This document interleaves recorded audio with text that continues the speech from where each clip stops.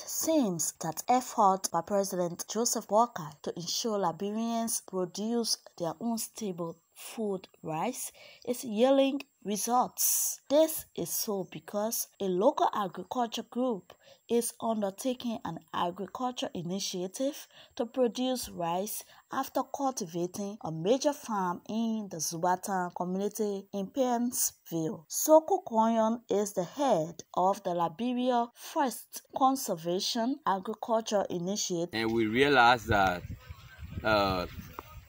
Liberia is not involved in agriculture, but we see that this government is promoting agriculture.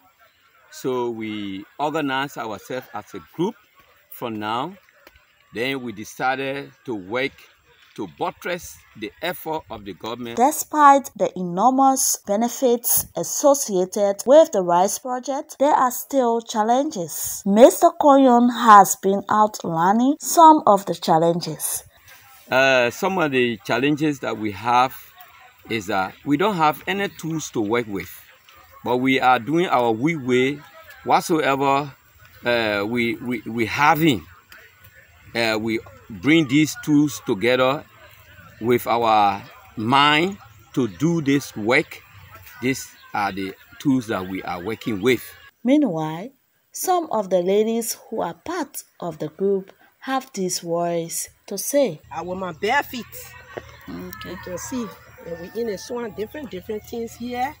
We are with our bare feet, no glove, nothing to work with. You also can help the government too, because it will help us to harvest that food for us. Agriculture is one of the major fighters that drives a nation from poverty. It is the front runner of the government's arrest agenda to ensure Liberians are food sufficient. I'm Damawa reporting for LNTV News.